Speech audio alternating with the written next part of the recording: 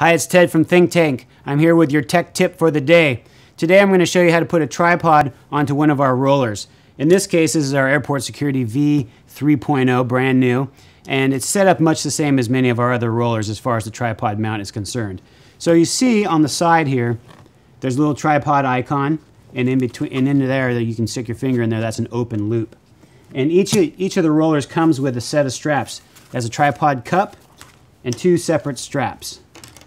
Take the strap that has the hook and loop on the back side here, and all you got to do is slide it through that webbing loop, and there's the matching hook and loop on the inside.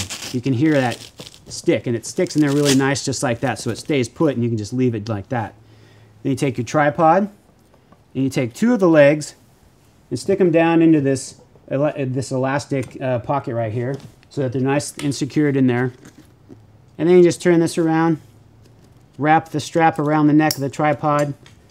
It's got a locking gatekeeper right here. You can just cinch that down, lock it up, and then do something handy with these straps and get them out of your way.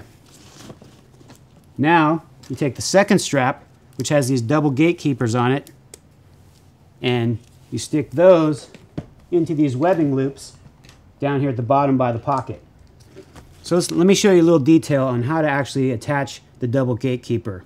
You'll see here there's a little gate that's on a swivel right there. Just stick the gatekeeper down into the webbing loop and switch that gate over and just give it a little pinch. That plastic will bend and you just lock the gate into the little piece right there. There's a little lip right there that it locks into, so it's nice and secure. It's not going to go anywhere.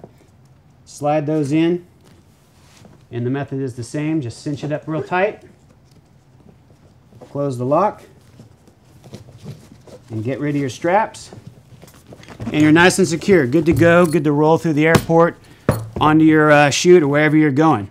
Now, if you have a larger tripod, like this big guy, that's where the tripod cup comes in handy. So I'm just going to take this off here and reinstall it. Leave that hanging. Leave my gatekeeper hanging. And the method is similar. What you're going to do is you're going to take the strap, or the cup. It's got this long strap on it. You'll see this buckle right here. You thread up through the buckle, set the desired depth,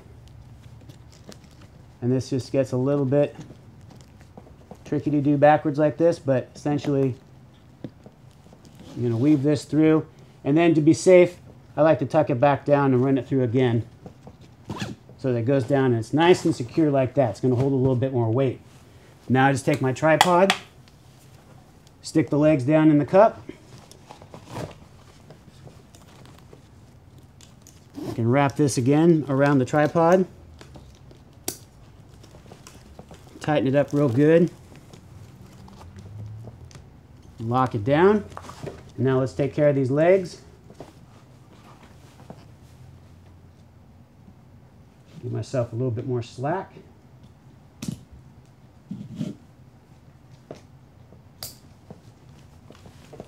Lock that down real good. Tuck away my excess straps, and that's nice and secure like that. Again, off to your chute. It's going to stay in place, nice and secure. So that's your tripod attachment. Thanks for watching.